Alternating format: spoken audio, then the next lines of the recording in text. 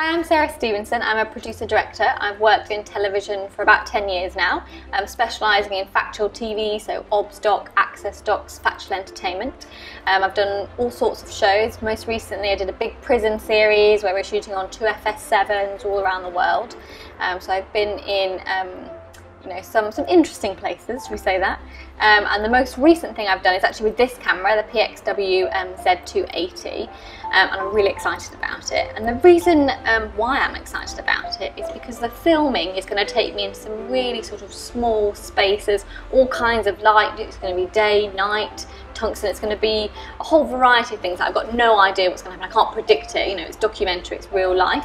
And being able to take something this small in, that's this compact, where I've got everything I need on it, you know, it's, who wouldn't want that? The zoom on this camera is one of my favourite things about it. So you can go from your nice wide shot where you can see all the action, you've got your presenter in the middle telling you all about it, and you can also get into the really sort of fine detail.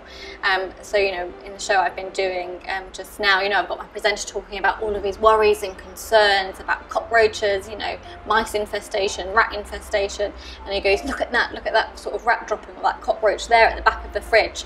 You know, before with the big cameras, you know, you can't get down low, you can't sort of crash zoom in because you've got a fixed lens on.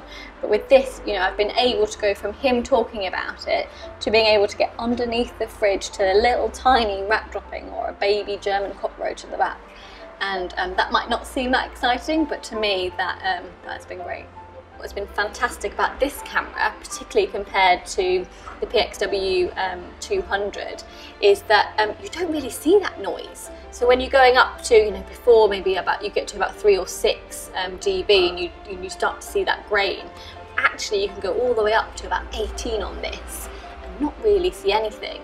Which particularly in the filming I've been doing, or you know, anyone that films in sort of observational documentary where you've no idea what the light source is going to be like. So obviously with the 4 channels of sound that you've now got, what Sony have done, which is fab, is they've actually put the 4 wheels down here, you know, external monitoring capability, which is amazing. You know, you haven't got to like go into any menus, it's not very user friendly. This is exactly what you need as a self-shooter, to be able to adjust stuff on the go when you've got a presenter that's getting loud and bossy and it's shouting. You've got to be able to turn them down. So being able to have access to this, you know, straight away, it's been fab, really. And what's also interesting is that gone are the days of having to change, you know, by where the XLRs are, of if it's, you know, mic or line or plus 48, whatever it might be. It's all down here now, which is exactly sort of where it should be. You think, why did we never do this before?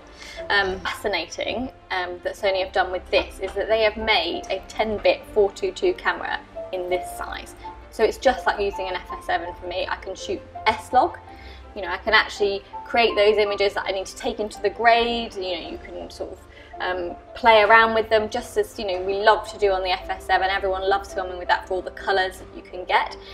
So it's got that option, but it's also got HLG, which you can use, and which is a hybrid log gamma, which is very much like S-Log, but you don't have to grade it. It's a bit geeky, but then it does mean that if you are sort of pressed for your budget, you can still get that sort of range and all those lovely colours that you often see only in S-Log, but with the HLG setting.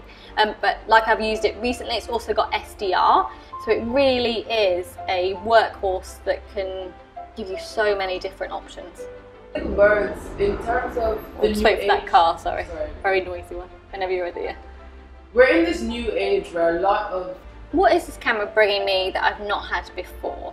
I think the biggest thing for me is that it's given me the possibility to film in very small spaces on the go.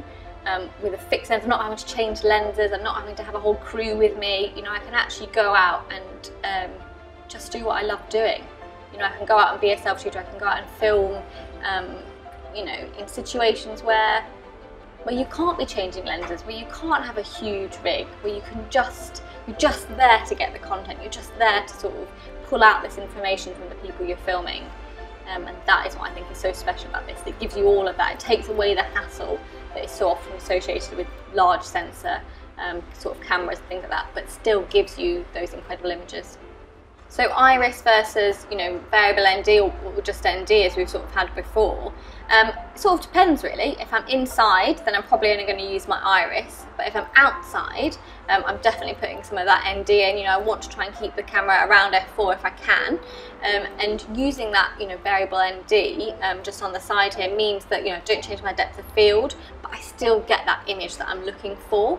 And what is nice about this camera is that I can actually do all of that in shot, you know, in camera. You know, I haven't got to sort of use the clunky sort of like up and down 3 settings that you're probably used to, you know, like the PXW-Z280 before. You know, I can actually sort of, you can slowly do the wheel just like it is with the Iris. Actually, you probably wouldn't know the difference if you saw the rushes back. Are you seeing the benefits if you're not shooting in 4K? I think you are. You know, the footage that I've been playing back, which I've been shooting at just HD, SDR, has been amazing. And I think I've even noticed that there's like a shallower depth of field, you know, than I'm used to on a camera this size. And that's been really lovely to see. This camera could definitely be a second camera on shoot with an FS7. You know, the footage looks totally comparable, which you never really had before in the edit from something this size. You know, it's the same codec, same user menu. It's, you know, it's even actually with an adapter. You don't have to use the S/S. You can switch to an XQD. So you can even be using the same media, which, you know, when you're on a shoot and you've only got sort of one DIT, it's really helpful. The current project I'm using the PXW-Z280 on is actually filmed in lots of kitchens. You know, it's going from like day to night, you know, from daylight to tungsten.